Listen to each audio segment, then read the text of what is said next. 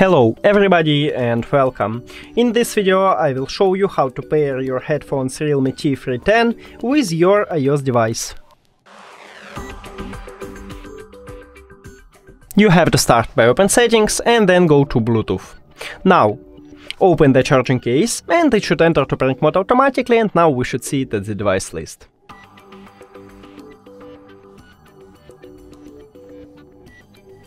But sometimes it didn't happen, so just close the charging case and then open it again. Now click on it as a device list. And we did it! Thank you for watching this video. If you found it helpful, please consider subscribing to the channel and leave a like on the video. It's really important to us. See you later!